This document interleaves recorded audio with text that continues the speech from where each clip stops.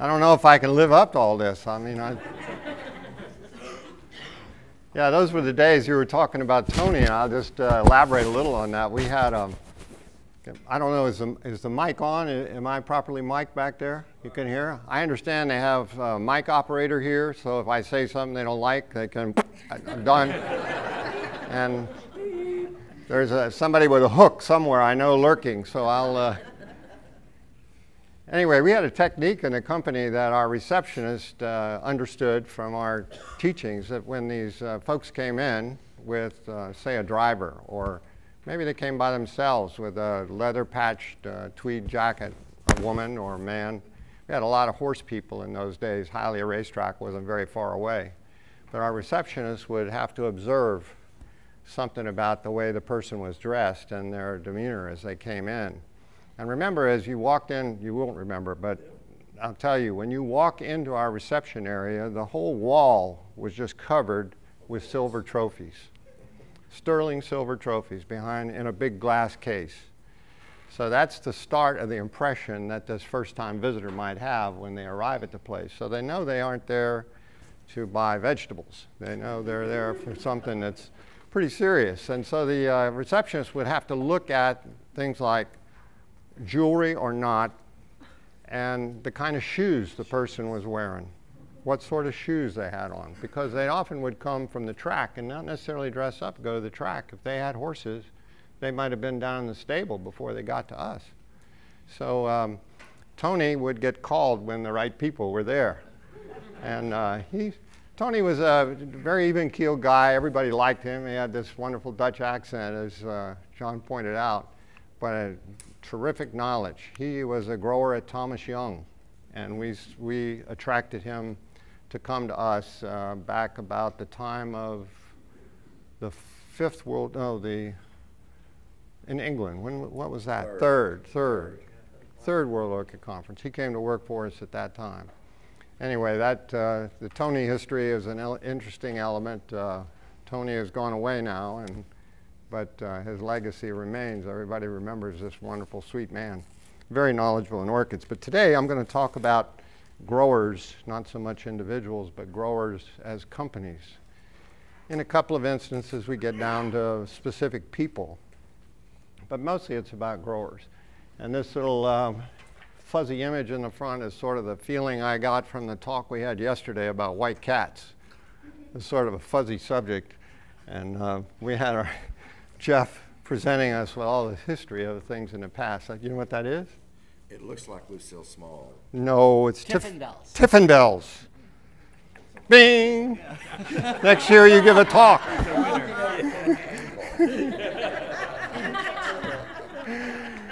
So I'm going to talk about highlights. This isn't about every grower that was breeding orchids. This is about those number of growers that I chose arbitrarily who had made hybrids, not by huge numbers necessarily, as you'll see, but by impact types, things that made a difference for people that were using Cattleyas in a breeding program as a building block.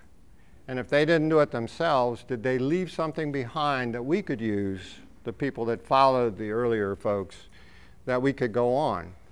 And remember, Florida wasn't the only place dealing with big cats, mostly big cats. We had a little bit of the old cut flower business that was still in Florida.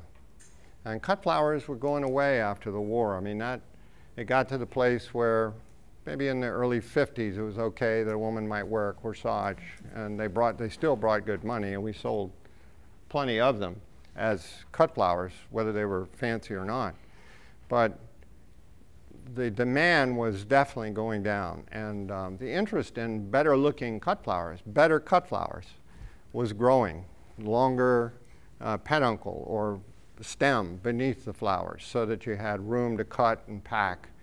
So that was an important consideration in breeding. But in some of that breeding, we started to get some pretty good flowers, improved cut flowers, I call it. So this first grower that I want to talk about, first, I'm sorry, this is, I need to give kudos and thanks to Bill Peters and his wife, who went down to the scene of Hurricane Andrew's devastation on our nursery and started scooping up with nets and hand-picking slides out of the water that was in the puddles. And that was our Abodia slide file with our thousands of slides. And so Bill had tried to rescue a lot of these, and he spent hours and hours washing them with alcohol and scanning them and trying to improve and so forth. But as you can see, some of these are remnants that probably are as good as some of those that he was able to clean up. And you'll see some in the program. But thanks, Bill, to you and Carol for doing all that you did to give us some slides. All right, this company, Albertson Merkel, I see we're going to get some things are going to get pushed around here. I think I'm using a different program, a little different, a later version of PowerPoint, but we'll see. Albertson Merkel registered their first hybrid in 1940. That's why they're first on this list. And it's not alphabetical. But the Alberts family were in the cut flower business. That was out of Jacksonville, Florida. And the Merkel brothers were down in the West Palm Beach area. And they sort of married up and became Albertson Merkel when the cut flower thing was going down, and became Albertson Merkel down in Boynton Beach. The Merkel brothers were keen about not just orchids, but also foliage plants, especially Jean Merkel. So there was always this tension, I thought, in the company about which was going to take priority. Norman Merkel was the politician, and he was out front. He was president of the AOS at one point. And Jean was in the back, quiet, but this guy was a real horticulturist. He loved plants, and he loved doing interesting things and breeding, mostly other genera than cats. Maybe you'll remember Autumn Symphony. You will see, let's see here, if I can make this.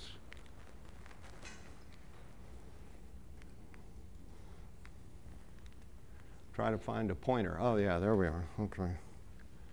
You see, right there is the number of hybrids that have been made with this Autumn Symphony, the number of progeny that have been made over some number of generations. The date on the image is the date that the hybrid was registered. And I try to do that, I hope I did it consistently throughout. But this was the first attempt, I thought, that was worthwhile coming out of Florida that created what we call art shades to get these orangey colored flowers. Those weren't common at all in the cut flower industry, because what gal would want to put on a bronze colored flower? I mean, you need to have a WCL or big whites or big lavenders. That was cool, but not necessarily this one. So Medon, for which I don't have a slide, has behind it a certain breeding that you're going to see evidence of in the next couple of slides or a few slides forward. This is Mrs. Meadow, and the only slide I could find of Mrs. Meadow is a postage stamp. But it has Cattleya iris behind it, and the problem with that is that it causes crippling. And so the west coast of the United States has done a lot of breeding with Medon background. And we try to avoid that now, but they used it here with Medon and this cut flower that I have not got an image of, and I haven't the slightest idea really of what it looked like. But it was a cut flower variety, and they came up with Autumn Symphony that turned out to be very... What's Orchid Ranch again? Orchid Ranch was... What did I do here? Oh, there we go. My big fingers. Orchid Ranch was a guy by the name of Oscar Nelson. And Jones and Scully bought Orchid Ranch because it was contiguous to our property out at Miami International Airport. So we absorbed them about, I don't know, 1960, more or less. And that put together the whole nursery property, which then was a little over 10 acres. And then that ultimately became Alamo Rent-A-Car, National Rent-A-Car. I mean, but hey, we put in the contract they couldn't take down all those big, beautiful oaks we had. They knocked down the greenhouses, including that beautiful antique Lord and Burnham that came off the James Deering estate. But we made them right in the contract. They'd not knock those big oaks down on one segment of the property. They're still there. They're still there. All right, so this Kreitz Merkel was an improved cut flower as far as I'm concerned. I mean, it didn't really recommend itself, but at that time, it was definitely an improvement over what they were generally seeing. And the slide that I have available may not be the best. It's actually from Selby Gardens. But it had an AM, registered in 1962. They realized that it was pretty good, and they crossed it with Norman's Bay. This is a recovery slide, too, I think. Yeah, it's got a crease in it. Norman's Bay dressed it up pretty well, and we got Norman Merkel. But the problem with that is that the Merkels didn't really have a strategy for developing Cattleyas. I think they liked the Phalaenopsis things because the people in the Palm Beach area enjoyed having those things in their house, even in those days, lasting very long. Get the camera in there and take a picture with a few orchids and these nice big sprays of Phalaenopsis. So they did pretty well with phales and didn't emphasize this. They also did not have a big lab program, which is a deficit for any company that's trying to grow a Cattleya business. You've got to make flasks. You have to do it with phales too, but it's pretty quick with phales. With cats, it's a much longer and a bigger investment long term. They didn't do that. But they did come up with this one, which we all were just stricken by when we saw it, just stricken with joy because it was a gorgeous, gorgeous red flower. Can you see that at that angle? Can you all see that okay with the angle? Anyway, it wasn't a very big flower, but when we saw it at the South Florida Judging Center, not AOS, South Florida's own judging system, bingo, it got a gold medal. There are only about 3 or 4 clones of this that got awarded. But that was the one, that was the best one, and never was good enough to take to an AOS judging, they told me. I asked Gene many times about it, and he said, well, it just never flowers the right time. And the only thing that I can find that's come out of it that in recent times is this, boy, my pointer finger, this Tsinghua Flame. That came out of it when it was crossed with May Hawkins, Mia from Hawaii. So the Merkels were interested in cats, and I think of cats as big cats, but you're going to see we're going to talk about some little cats. We heard some about yesterday, little cats, small cats, mini cats they're called. And it didn't just start. This started a long time ago. And one of the hybrids they made was red gold, Charles with I and Araniaca. And so red gold, which doesn't look all that startling, at least in this image, has 150 hybrids that have been registered, which include it in its progeny. I'm not talking about F1, but the whole continuum. Well, it may be, in this case, I think 5 generations of red gold. And you're going to see some hybrids from it, maybe right now. Let's see. Yeah. And Chief and Jackie Bryce are here. And Herman, you made this hybrid, I think, and Barbara Wilkins registered it for you? Yeah, it's named for your beautiful daughter, Debbie. Debbie was our babysitter when we had the season tickets in 1972 to see the Dolphins' perfect season. That was great. In any case, you probably recognize at least the middle one, which is Gold Digger. That's not as well known, though, as Orglade's Mandarin, or I think the Fuchs Mandarin or Fuchs Mandarin Gold. I've forgotten what he called that. But in any case, that is from Orchid Jungle. And it doesn't have our name on it, but I sure like that solid red lip. I think that's an absolutely stunning thing. And Osmond, I think, made Red Imp. Bill Osmond, who was mostly on Sydney, and some epidendrums and cyclias out of the Bahamas and down that way, made Red Imp. So let's go to the Fennell Orchid Company. First hybrid they registered was 49, and they registered a total of 302 hybrids. Again, not all Cattleyas, but Tom Fennell Jr. was definitely interested in cats, mostly species. And in the course of the little breeding they did with larger flowers and even the smaller ones, one hybrid stands out, and it's really the one I want to feature for that company, daffodil. I don't. Do you know daffodil? Any of you know this one? Yes. It only comes with sometimes only one flower, but it might have as many as 3. And Tom made that hybrid, and look what's happened. Right now, we're out about 6 generations. We got 811 crosses that involve this in the background, and that's foundational. That's foundational because here we took glauca, which is a very short, compact plant, usually with a single flower, rarely with 2, combine it with Araniaca, which is a taller plant, and we get daffodil, which is a taller plant. Really interesting, and then you can take that and go on to another generation. So I think I have a few slides or maybe some pictures of what has been done. These are all out of daffodil in a variety of generations. You can see the dates of registration. Did you know that this is it's heavily involved in this one? Doesn't look like it, does it?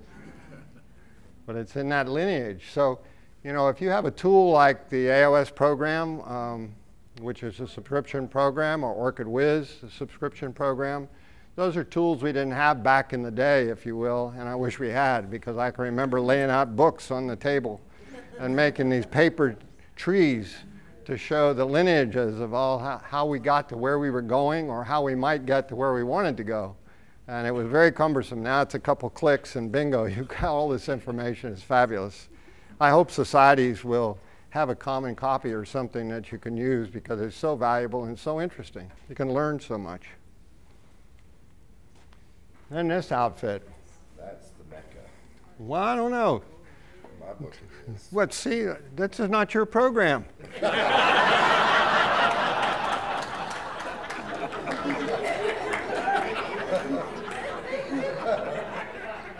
You want to do one next year? You do one.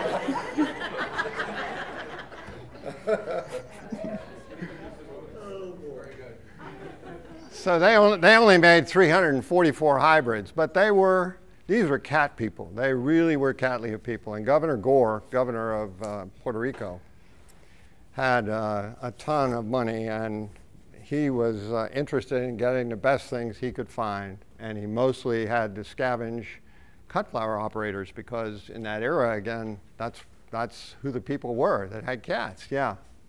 He had the finest tree collection in the world. Ever assembled. Yeah, correct. yeah. The finest Triana collection ever assembled.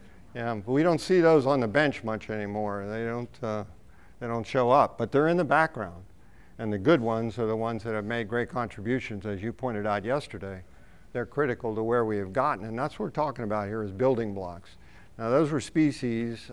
Today, I'm focusing on hybrids mostly, unless it's a introduction of a species that makes a huge turn, and you'll see some of those.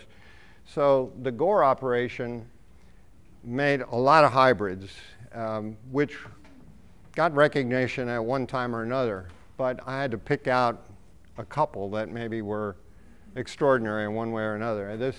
This one on the left, Twinkle Star. Boy, I'll tell you, when that thing came out and the color that had and the shape, it was a stunner. That happens to be Variety Texas. I don't know who the person is that owns it, but must be an oil well owner. It was Will Bates. Was it? Mm-hmm. Okay. Well, all right, but the people who converted this into something that we know more about today, how this little outfit that ended up, well, they used to be by the airport, but then they ended up at Homestead. They bought a plant of Nigrella Jungle Princess from Nancy Ann Abbott in California. And my dad happened to realize there might be potential there, so he bred Twinkle Star from Gore with Nigrella, which came from Nancy Ann Abbott, a hybrid, by the way, made maybe about, yeah, made in 1934, and I think it by Sanders. So it's ancient. But he combined the two and he ended up with Cecile Simmons. And there were a whole string of awards for Cecile Simmons. And then it went away. Not much was done with it, which was a huge disappointment as far as I could see. But the plants were actually pretty good growers. And I think that was always a consideration in these hybrids and how good they might be for breeding onward. Excuse me. Can I ask you a question? No. Did you breed very many Cecile Questions are at the end. Did you breed Cecile salmon? We tried. I tried. We tried, and we never were able to find the right combo. I think it can be done. Thought it might be a triploid. Dr. Sagawa thought it was a triploid, but we never did anything with it. These are all these are out of the Gore operation. This one up on top, the Brandywine Orchid Glade, was the rage, and regrettably, it didn't breed well at all. I remember when I was at University of Hawaii, I met a guy by the name of Wallace Nakamoto, who was a collector of SLCs, and he had a piece of falcon. So we managed to, I got some pollen from home, and we managed to make a seed pod on Wally's falcon out in Hawaii, and got seed. And we were growing the seed in his house, and things were coming up, all this green stuff, and it came time after I was graduated to come back home, and I'm coddling these bottles and bringing them all the way back, and then I cared for them for, it seemed like an eternity. They just wouldn't get out of a certain stage, and they just kept making a cabbage like we saw yesterday in some of those slides.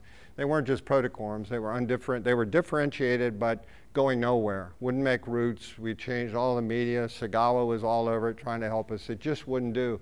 So Brandywine was a flop as far as a breeder is concerned. Except one clone. Remember Frank Fordash's Pamela Martin?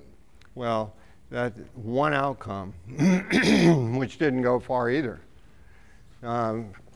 Ruth Whitbeck, the yellow that they had, that was pretty darn good for a yellow at the time. Having some ruffled petals and not being like Amber Glow or one of those early ones, Dorset Gold. Those were just smallish flowers with lots of substance. The home run on this whole, well, there are two of them. The home run on this whole view is Dark Emperor. And if anybody has a color slide of that or an image of it, I'd love to have it. I can't find it anywhere, and it's... What color is it? I beg your pardon? What color is it? What color is it? It's purple. I mean, pretty good purple. Not just lavender. There were clones of that, wasn't there, that were really good breeders. Yes. Yeah. Dark Emperor Black Waters, I think, was the really good one. That was from Tradewinds Orchids, Ken Little. Gables. Was it Gables? Well, that's another one. That's a separate one. I forgot about that. That's the better one. I don't know. What do you think's better, Bill? Was there a Dark Emperor Miami Shores?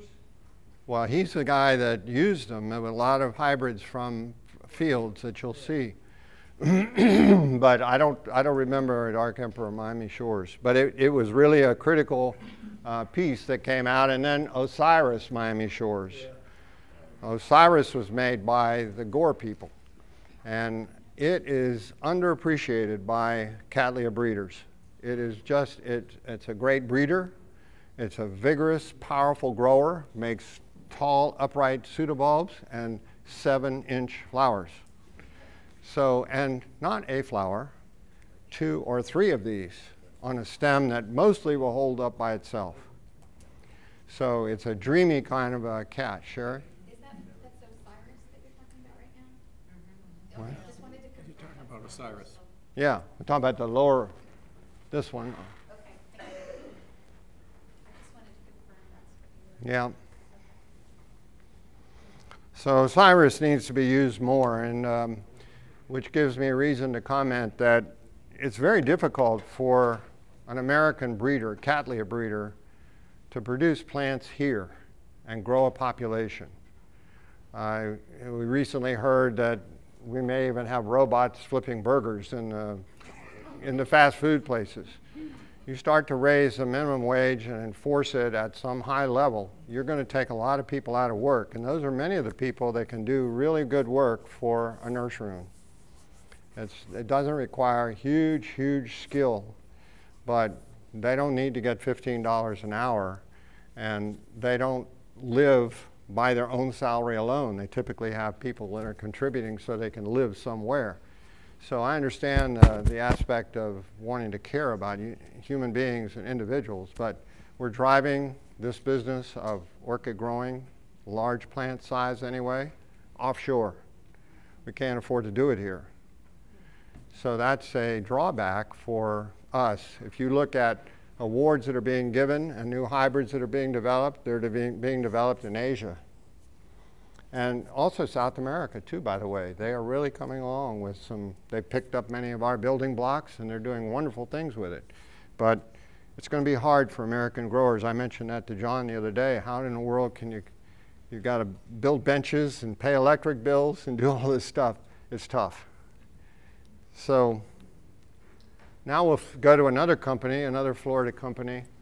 Earliest hybrid, 1953. They didn't make very many.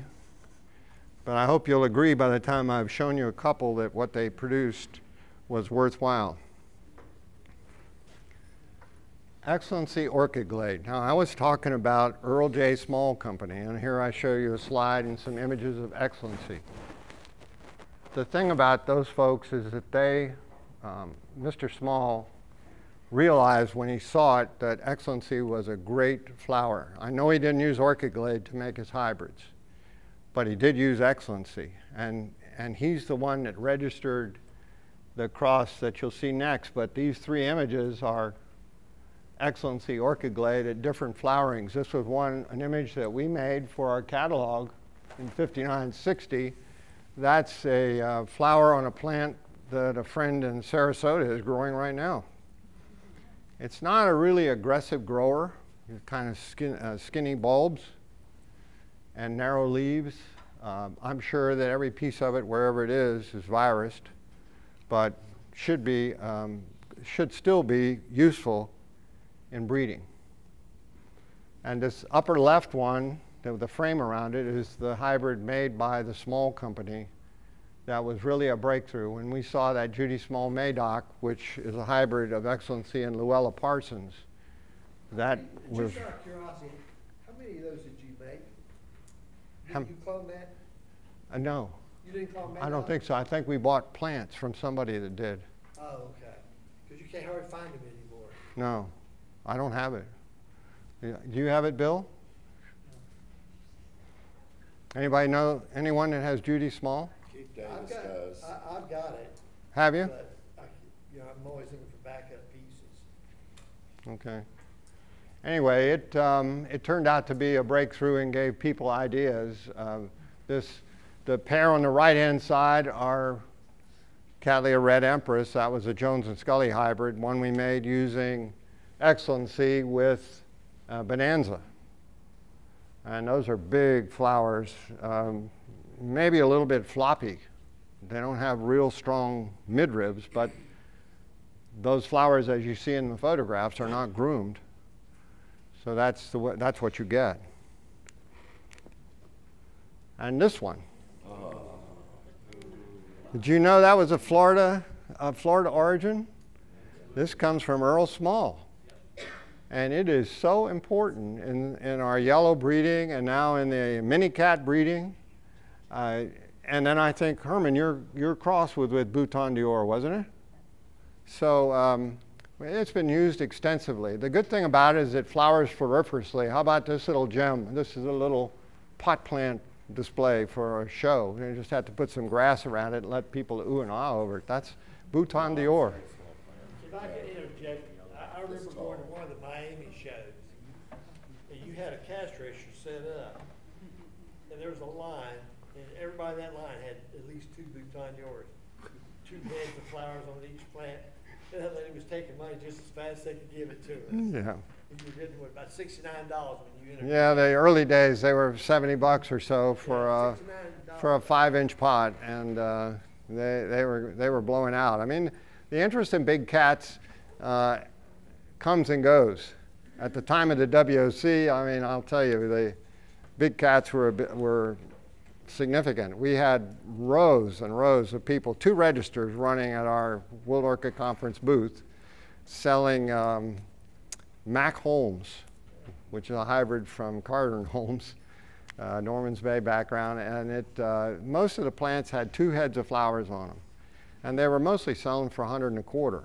And people would have them like this and check out and go put them away somewhere and come back. They persuaded a friend and they'd come back, and we'd have to wait for the next shipment to come over from the nursery. We had benches of them. We had time for the show. Bill, were you there then? I don't think you were. No, I was at Carter and Holmes. You at Carter and Holmes. You hadn't come back yet. Anyway, there are a lot of good, more Bouton d'Or hybrids that are more recent. Happy Face is, I don't know, does that run over one another? I'm sorry, I think the software is different. Anyway, Orglade's Happy Face flowers on multiple leads, and it's got a very strong influence of Bouton d'Or and actually Malworth. So we'll see some other examples of that. So the Australians have made Burdekin Happy Face. This one below, Marv Reagan. And then Kroll's Happy Harold with Harold Smith. All look pretty good, but that's all out of the hybrid that was contributed for the building blocks by the people at Earl Small. And did you know they made that one too? Not that clone. Realize, you know, the hybrid was registered back in 1975. It's probably been made another 100 times with different parents everywhere. And I don't know where this hybrid, this particular batch originated. Vi Galaxy, I believe, is Roy Oba's designation over in Japan. But I put these three up there because I want to point it out to the AOS judges or everybody else. We always talk about, oh, you know, the spotting's irregular. Oh, this flower is different than that one. Well, they look different. I think it's a mutation. Bring it back next year when you grow it better. When you have spotted influence like this, it just isn't going to happen that every flower be exactly the same. The same is true in Phalaenopsis. And the most, Oncidiums, Catasetums. I can't tell you the number of times I've seen judges relatively new to judging look at a flower and say, you know, the spotting on this lip is so different from the spotting on this lip. There's something wrong here. I don't think we can judge this. So we have to take that into account. Have you ever heard that, Ken? Yeah, I don't say it. No, I didn't blame you. Now this guy, he's quite a story. Roy Fields was he was a plasterer, a mason, a lath man, and an orchid grower. He could talk. He could drink. He could smoke. I mean, Sundays for me often, more often than I realized until I really thought about it, would be a trek from where we were living over by the Miami International Airport to drive up to Miami Shores and go see Uncle Roy. And he would be there with maybe Bill Shave. Sometimes you'd see Hayden Sparks might go up. A couple of the medical doctors that were very keen about orchids would go up.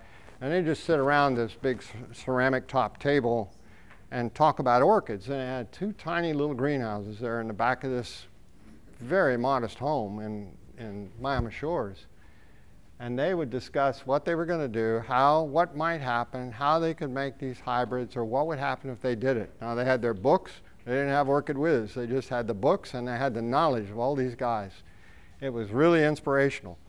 And I put this on the bottom here to call to attention this one, Phalaenopsis zeta.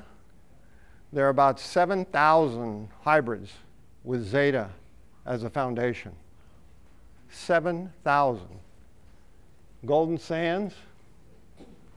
Well, that's that yellow Phalaenopsis that was such a breakthrough. Great stories about that. And Uncle Roy, I think there are upwards of 3,000 or 4,000 that have that in the background. And Miami made about another 1,200. So he wasn't just a cat man, but he had a great perception for what it took to make an outstanding Cattleya hybrid. This one, Marion Ryerson, that's trying to improve on an old cut flower, Linnaeus Savage, which actually Roy made, I think. Pardon me. With Heartland, that's from Europe, and he ended up with this Marion Ryerson. Pretty good for an improved cat. And then Zeta Fields, which is Dark Emperor. I don't have that slide, not a color slide, with Bonanza. There's a picture of Bonanza on the bottom. So we got these lavender cats at work. Cornucopia is one of the best Bonanzas, I think. And then we use more Dark Emperor, and we get Matty Shave, made in 1968, in 112 different hybrids. Did you know that King of Taiwan, that monster, is built on Matty Shave? Or Okartu, which is famous in Japan as a great parent, built on Matty Shave? Yep, Matty Shave produced a lot of darks. Yes. A lot of dark flowers. Yeah.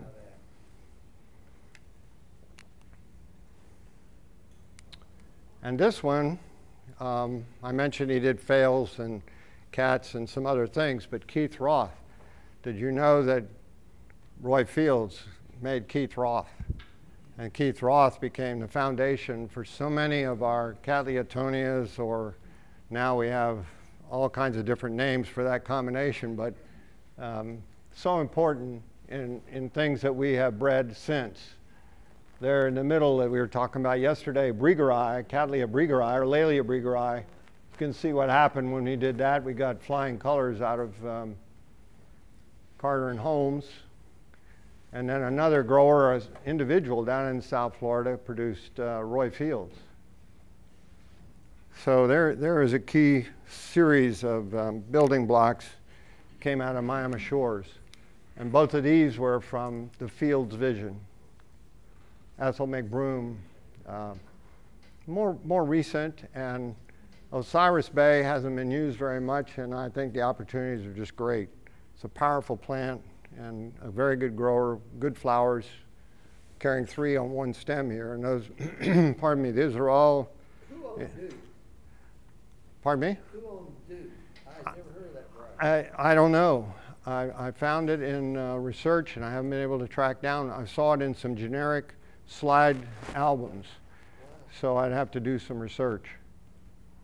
Well, doesn't the AOS program tell you who the exhibitor was? Well, I don't think I looked in the AOS program. That's not my first reference point, and I should have gone on and looked. It doesn't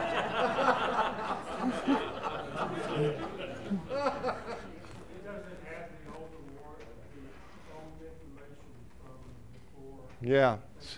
It is. It's only partially complete. Sometimes they won't tell you who the exhibitor is or anything about the measurements. You might get a date, and that's about it. So it's a lot of key punch work that needs to be done. They're looking for volunteers. Actually, Laura Newton is putting yes. Say what? Laura Newton is putting the old information. Oh, she's putting it in? Going back. Great. Going in and she gets. Great.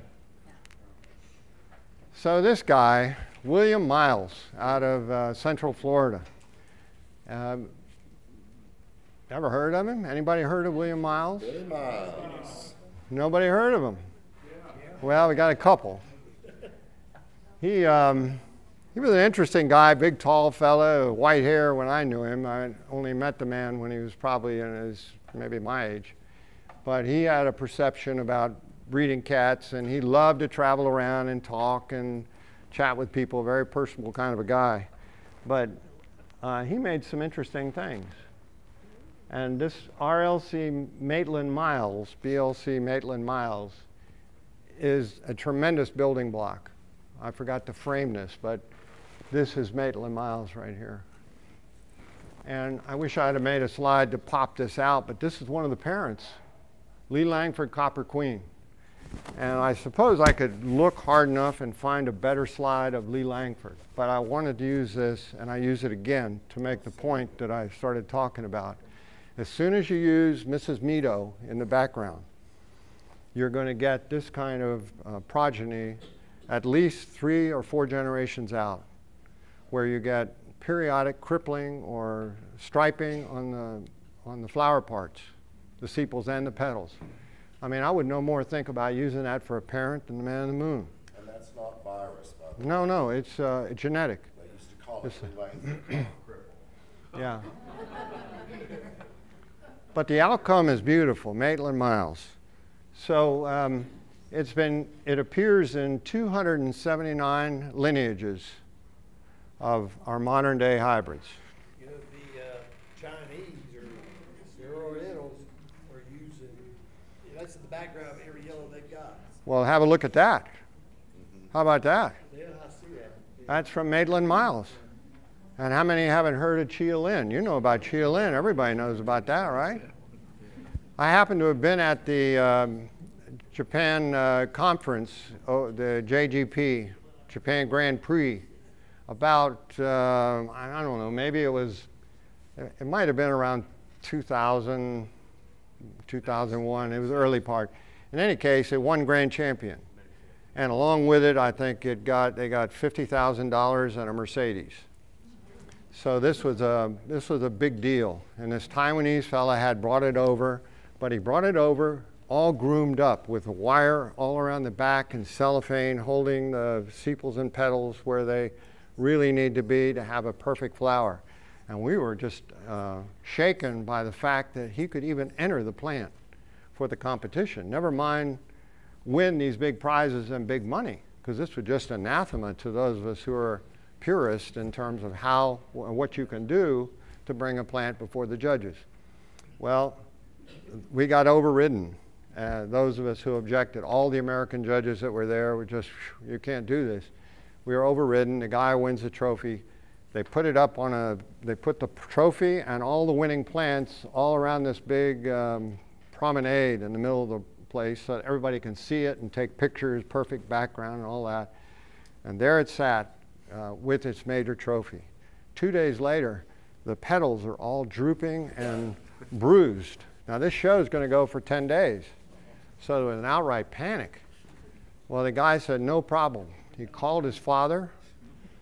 His father came overnight from Taiwan and brought another one. All wrapped up again. But this one lasted through the end of the conference.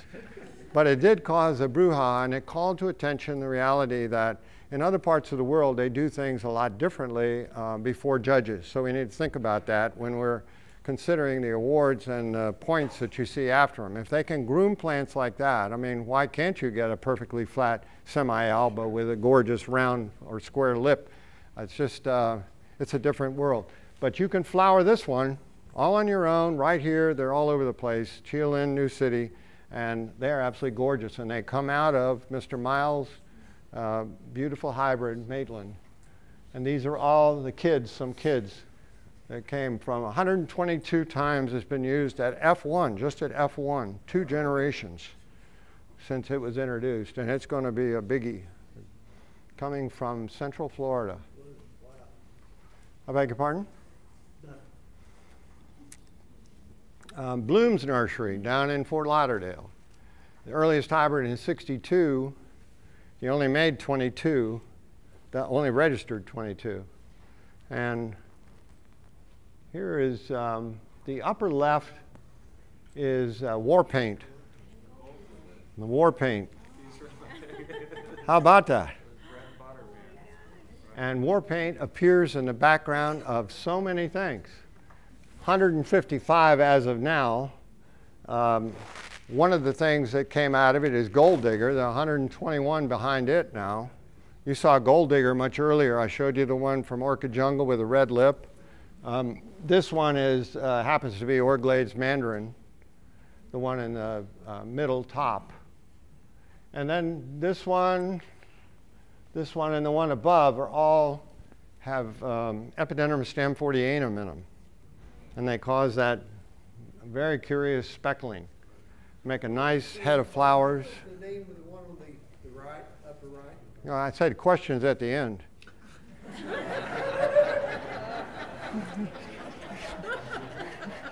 I don't know. I don't remember. We'll look at it. We'll look at it. I'm sorry, you got me. One I didn't know. I had half of it. I know I have half right. But it's got war paint in it. I don't know whether there's anything in between. I just don't know the name. So it's war paint and Stamfordianum. So if you want to look it up on your phone, you go ahead, but you know, might get demerits. I think that's Jared Takasaki. I beg your pardon? Jared Takasaki. Oh, is that the name of it? I think so. Okay. All right.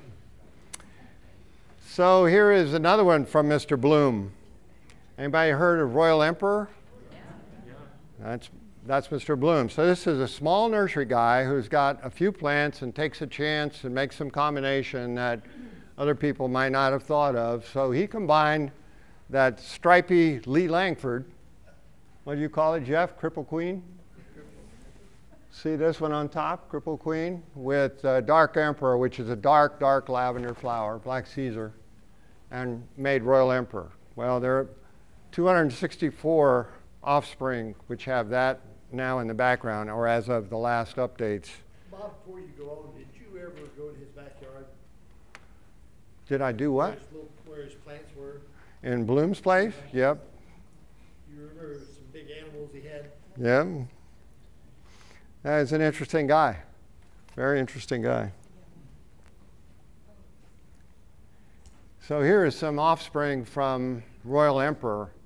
On the right, Orglades Charm, that's a hybrid that's we made, but Frank Smith got an award on his variety Christelle. In fact, there's another one, I think. It crossed with Eva Marie Barnett. We get Aaron Red. That's fairly recent. I should have put the dates on here. Tainan City, that's also fairly recent with Waianae Sunset. But it's a tremendous parent. It doesn't seem to carry the crippling, at least into the next generation. And it appears this one on the bottom, Tainan City, is, no, it's second generation. So I don't know how far it's going to go without the crippling. Could show up again.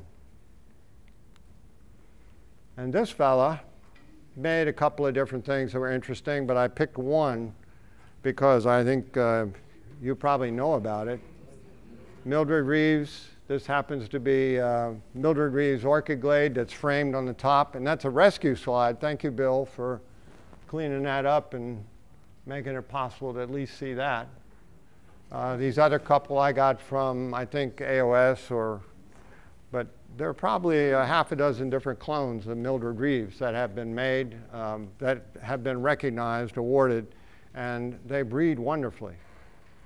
So I expect we'll, well, there we have up on the upper right a little summary. 40 awarded Grexes and clones in just 2 generations. So talk about a semi-alba. It's a very good grower in terms of making pseudobulbs. I wish the plant were taller and more erect. The bulbs don't seem to be as strong as I would like to see them, but it's a reliable bloomer, 2 to 3 flowers per inflorescence. But here are some of the first generation kids. Orglades Grand, Orglades Ruffles, and Discovery. Maybe you can see, you might remember Red Empress. That came out of the Excellency line with a big, almost floppy looking petals, the dark color and variation in the tones. Quite nice. And then this bunch. They quit registering hybrids, but they made 630 before they did that. And we have a few, and this is toward the end of the program, and I don't want to blow a lot of heat about this, but I'll show you a few things that seem to have been helpful to people that are in the breeding business. We heard yesterday about Briegeri.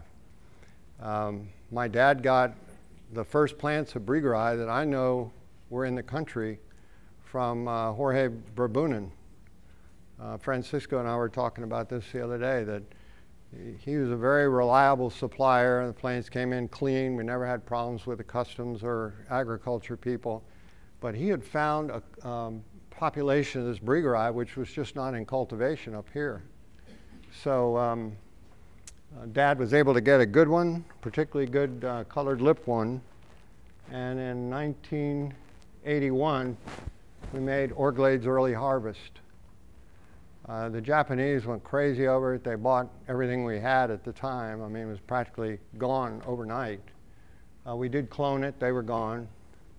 But the hybrid with Hazel Boyd was an instant success. The plants got to be a little bigger than the mini-cat folks would like, I think, but a little bit taller, but they made a nice tall inflorescence with these beautiful flowers. That variety, Magic, was not ours, but was awarded. This one is another Brigeri hybrid that Milton Carpenter made. Well, maybe Andy Easton, I'm not sure, but Milton made it. Milton made it? Yeah. Okay. But anyway, Barefoot Mailman, Brigeri, and Madge Fordyce. Madge Fordyce was all the rage, the rich color, beautiful color. Yeah. Milton told me the story. This was actually made by him, and I do not remember who, but it was made in Hawaii at the same time. They both bloomed out at the same time, and Milton's one of his points of pride was he got to register as Barefoot Mailman before his friend got to register as well. Oh, stuff like that happens. What a shame. It's one of his favorite stories. That's great. Well, in any case, the outcome was nice. So Brigeri is not a very big flower, as we heard yesterday, but it does grow well, and it's, shall we say, heat tolerant. So it does not create a problem for us to grow here in South Florida. And then the Japanese made this hybrid with Bouton d'Or, Brigeri and Bouton d'Or. Oh, back up. So this was a breakthrough. As I mentioned, we might show a couple species. The Brigeri was the first one. Here's another one, Walkeriana alba orchid glade. There are all kinds of tales about this. Now we're not talking about pendentive here. We're talking about orchid glade. That's another controversy which I could address, but for the moment let's talk about this one. The controversy here is that I learned about 5 or 6 years, no, maybe it's a little longer ago, somebody said this was a plant that we got from a guy who had swiped it out of the National Botanical Garden in Brazil. I don't have any way to talk to my dad about it. I know the man that gave it to us, and as far as I know, we never had any kind of an experience that would suggest that the guy was disreputable. But it did provide us a leap into a future of using white Cattleya walkeriana for breeding. That was the first Walkeriana awarded too, wasn't it? It did get an FCC, but I don't. There were other walkerianas, darker ones made. First white one was awarded, yeah. So we made Angel Walker. Angel Walker is that white. This is somebody else's photograph here. That's a pretty good image of orchid glade. But we crossed it with Little Angel, which, as I mentioned to you, Jeff, yesterday, was made by J&S. Registered 1,284 progeny. We registered in 1959. So I don't know, the folks gave you some info on that. But Angel Walker has now been used, made in '69. It's been used 1,047 times as of the last update. It's in the heritage of 1,047 hybrids. That doesn't mean F1, it's all the generations. It might be 4 in this case. And we saw an example yesterday. Cherry Chip is being used now by mini-cat breeders. There you have it on the upper part. Little Dipper, which I call Orglade Smooch, and properly understood to be the lips of the person appreciating this beautiful little flower. That plant's a pretty. I beg your pardon? How many of those did you plant? We never made in the early stages. We never made more than about 500, and that was because the concern at the time about mutation. We were just getting started with cloning, and it was a worry about trying to make too many at one time. Of course, the next problem is that somebody takes a clone of that and clones it, and then you have another set of worries to whether you're going to get a consistent reproduction in that next generation. I bloomed mine here just a few weeks ago. Yeah, mine too. I had 2 heads of flowers on it. Here's another Brigeri hybrid with Angel Walker. Orglades Autumn Glow, or Orglades Glow. Yeah, Glow. And here's one that we never made much of. This came toward the end of our life, if you will. So we didn't use it much, but there's a fellow down in Brazil that has discovered it's a great parent. And so far, just that guy has registered 25 hybrids that are getting recognition in Brazil. It's a monster out of Tiffin-Bells that Jeff talked about yesterday, and Pastoral, which was made by Altenburg down in Brazil. So that is an interesting avenue to get something that might be like a Mount Hood, but a little less influence maybe than what we had from Mount Hood, Mount Anderson, and that whole crew.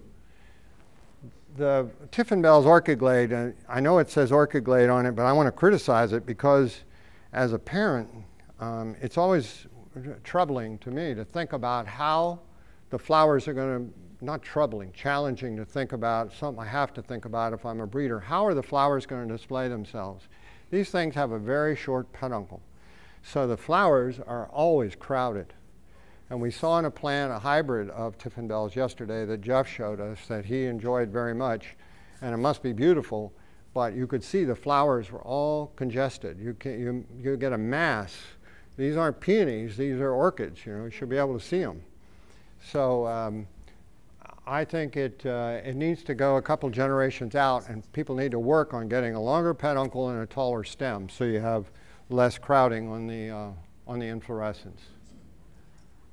A few more here. This is a hybrid that we made and named for a prominent guy in Vietnam back in the war years, Dinh Thu Yen, across here, and that hasn't been used enough. It's got 46, it appears in 46 progenies, but it just has not been used enough. It's terrific. Very good grower. And then, of course, this one, Malworth, lots of controversy with it. I guess right now it's in 342 registrations in the lineage of 342. And I put two pictures up here, different flowerings, obviously. The one on the left is a picture I got from Bill Peters. And the one on the right is a picture I made of a plant I flowered at home. They do have some variation, and the color variation has to do not just with the photographer's lighting, but also with the age of the flower. So instead of getting sorry looking as it gets older, it looks better as it gets older. The color improves. You get rid of the white striping, which is a little bit conspicuous on the one that's taken in that orchid show exhibit. And this is Lorraine Malworth and Lorraine Shirai, and I show you two of the same clone and then another of a different clone. And you can see that white striping. Unfortunately, in Lorraine Malworth, it doesn't seem to go away. But this clone, which I think is Orlando, that one does not have the white midribs. It doesn't get the light colored midribs. It hasn't been used enough in breeding to say that it's going to be forever that way, but the plant on the right, Orlando, I think that grows better than Orchid Glade. So if I were going to do any breeding, I would want to try to use that one. Was that Lorraine Shirai St. Petersburg that you used as the parent? I think so. Yeah, I think it was. Yeah, Just because that's the only one that doesn't cripple. Yeah, I think so. it was a crippler, It was a crippler. but Malworth straightened it out. Malworth. Piano straightened it out. Malworth's so powerful. And then we made this hybrid with Bouton d'Or that we've seen a picture of earlier, and this is a little display or a photograph I made of a plant in my own collection. And just telling you that we have one dose of Malworth, one dose of Bouton d'Or, 3 times Malworth in this, 1 chance of Medon. Medon is the one that has the crippler background, but it's buried by Malworth, and Lorraine Shirai. And that's probably St. Pete too. That goes back a ways. But Happy Face is a wonderful plant and should be used in breeding because it's such a good grower and flowers on multiple leads simultaneously. Bless you. And then this one that I have heard Jeff say before, it's too bad it's just never gotten recognition. I think so too, but it's beautiful. It's a hybrid of Malworth and Waikiki Sunset, but I mean, look at these ends here. I mean, that hurts. There's another one. This is one flowering at home, and then the one on the right's another flowering. You know, you sold some mutations of those, because I bought 5 of them. Yeah, we did have some. We did have some. Unbelievable to grow, too. But they grow pretty well. I beg your pardon? Most intense orange. It's just Yeah, it's absolutely gorgeous. Not a very big flower, but it's leather-like, long-lasting, and extremely fragrant. A wonderful fragrance. So I can bring it in the kitchen and leave it there for a week, or a month, or 5 weeks, and it'll be in good shape. Lasts a long time. Sorry? Who has that? Who has it? Yeah, it's around. He has some. Two in the world? And there's a little bit more. I think the people in Japan have taken on breeding with Malworth and doing things in the Malworth line, which are pretty interesting. This one in the middle I'll call, because I just criticized Lorraine Malworth. This is a descendant of Lorraine Malworth. But so they got rid of the white stripes in the midline, and that's really a beautiful bloom. All of these, by the way, have a wonderful fragrance. I failed to mention that as I went through, but these yellows are just terrific. And now we're back to our friend Osiris, Miami Shores, and what it can do. So my dad was able to get a plant of Sylvia Fry Supreme. I think it was the first one that came to the U.S. out of Australia. And it was used as a parent with Osiris to make Orglade's Full House. And these are monsters. About 7 inches, 6.5, 7 inches. You get 2 flowers on there. Fragrant, long-lasting, wonderful grower. All the criteria you'd want for a breeding parent. And it came about, again, toward the end of our existence, so we didn't really get a chance to exploit it, but it is a beautiful variety. There's Tipperary and Orchid Glade, both have AMs. Tipperary was the name of my dad's estate. Did you clone both of those? Sorry? Did you clone both of those? No. Neither. Neither. We never offered that. I mean, we had it on our list to do, but Do you time. have it in your collection still?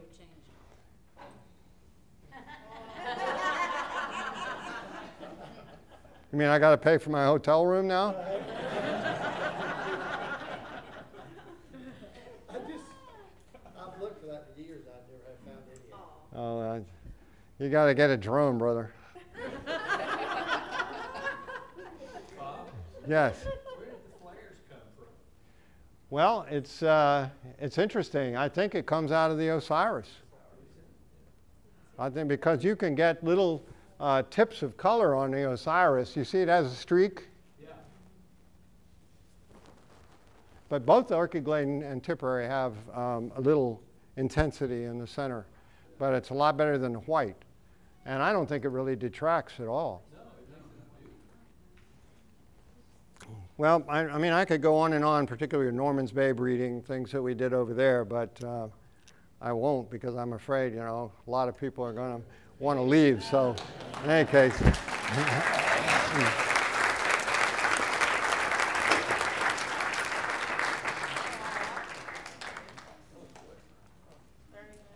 So, you have a question, John? You don't want it. Could you tell us about Walkeriana alba pendentif? Yes. Here we Oh. go. That's the best one.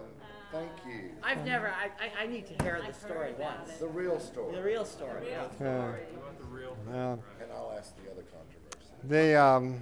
The real story about pendentif, its origin, which is what has caused the controversy, and could it be a man-made hybrid or some kind of misrepresentation? It's always a misrepresentation that's insinuated. The reality is that guy who is now a retired priest, Father Mark Reeves, Started growing orchids when he was so big, and he used to be at our nursery and Warren Kelly's place, Orchid World International eventually, but down in Miami. And he would come, his mom would bring him on the weekends, and he just loved orchids. And Mark became one of the youngest judges. I think maybe he was a little bit older than I might still be the youngest that ever became a judge. But Mark was young and early a judge. And he was so intense in his orchids, and there were people trying to encourage him, just like we try to encourage this young man that we've had with us for several years now. And a fellow by the name of Andy Jackson, who is an orchid lover down in Coconut Grove, was bringing plants in from Brazil. And looking at those ads, if you look back in the old AOS bulletins, you'll see ads from these guys that would sell you a sack of plants for so much money from Brazil. This was pre-CITES. So you would pay your money, send your money down there, and boom, up comes a bag of plants, maybe in a box, but essentially a sack of plants. It was a grab bag. I think they called it grab bag. And this Andy Jackson took some plants out of that one of those bags and gave Mark Reeves that plant and others. Of course, there's no flowers on them. These are just plants that have been collected in the wild in Brazil and are part of this grab bag. And Mark got that plant out of that sack. And I have confirmed that with him more than once, because every time I tell the story, somebody else tells me that my story isn't right. I go back to the guy who got the plant. He has no reason to misrepresent what that plant is or where it came from. Herman and Jackie, you knew Mark, didn't you? When he was down at Kelly's a lot? So, you know, I believe this is absolutely what happened. Now, to go beyond that, because there's so much controversy, the Japanese, who are very keen, they have separate societies for Walkeriana, Nobilia, and some of these specialty species. They, the Walkeriana group went to the trouble of having a cladogram. Pardon me? Genetic profile. Yeah, they did cladograms and figured out how this might fit into what they had decided was a pure Walkeriana. And Ken, I believe you've seen the paper, or maybe even, okay, you have the paper. And so it shows that this pendentive falls right in the middle of the Walkeriana profile. So there is no nonsense here, and it's been proven scientifically, and still people want to create a controversy over it. It's wrong. It's Walkeriana until somebody, if we want to accept the science that comes from DNA analysis, and we are changing all the names of these plants because the DNA boys are prevailing, and we're going to accept Walkeriana as the identity of Walkeriana pendentive. Got it? Thank you. You're welcome. Yes? Please tell us more about all these historical slides. I see you get them from different places. Are they archived? Is there a central archive for this, or is this an issue? Yeah. We mean, where did all those people get me? Yeah, you've got these slides from these people or collections. Well, you know, most of that has been facilitated by use of the internet.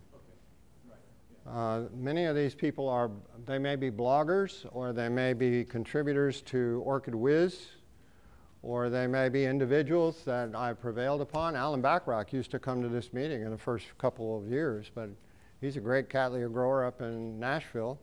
I mean, these are all Cattleya lovers. Jim Roberts is over in Sarasota. Gene Crocker we saw last year. So then, you know, you just you can borrow them. I used to have zillions of slides, and those are the ones we would like to have, but I don't have them. So the slides are as dispersed as the plants, in a way. Yes, I mean, they're protected in some ways for copyright. And this is an educational event, so you get no resistance from people to borrow from the AOS or borrow from Orchid Whiz or any of these individuals. You know, the pay that John's given me is so inspirational. But they're so important to tell the story. We need that because you weren't there. Right.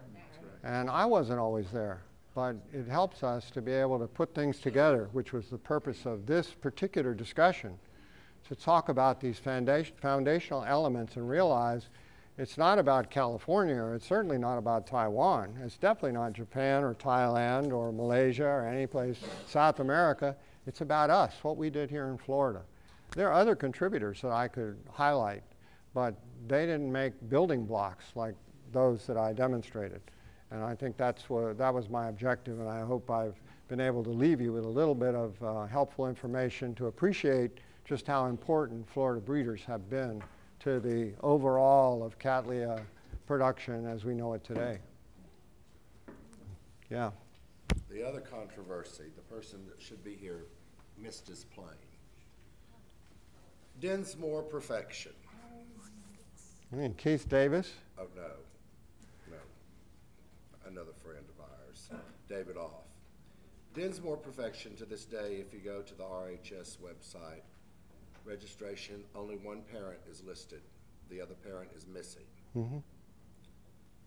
Well, first of all, would you explain to these people that that happened first, and would you give your interpretation of why it only has one parent to dispel 60 years worth of gossip? Well, we don't even have to use Dinsmore. I mean, if you go to Sanders, the hard copy, or go to Orchid Whiz or the AOS program and start looking through many of the old hybrids, foundational hybrids for the cut flower business, you find many of them that have one parent, unknown, IGN. It just, Some of them that had both parents. there were a few that had neither. But this was not uncommon as we got started in registering hybrids and getting a beginning point. We had this beautiful flower. We know it has this one side, what was it, Schroederi, I think. So we have this one parent. We know it's that. We don't know exactly what the other one is, but shouldn't we register this because people are going to breed with it? And at least we know that the beginning point was this. And I think that that's not all bad. I know that when we talk about hybrids, I don't hear any of you talking to me about 3 generations back. I hear Jeff talking about this is a DS hybrid. Well, that's the beginning point then for your reference, DS or Bobels. We ought to be thinking about blocks of background. What got to Bobels? That's our beginning point. So let's talk about it being a Bobels hybrid. And that's how I think they thought about it when they started out. We need to make a record of this beginning point.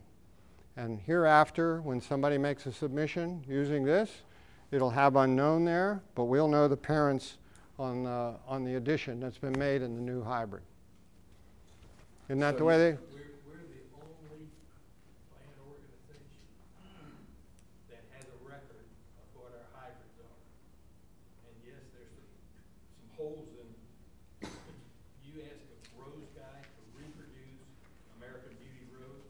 Yeah. They can't do it. Neither can camellias, and they can't tell you whether they used disbudded ones or how they made it when they did the.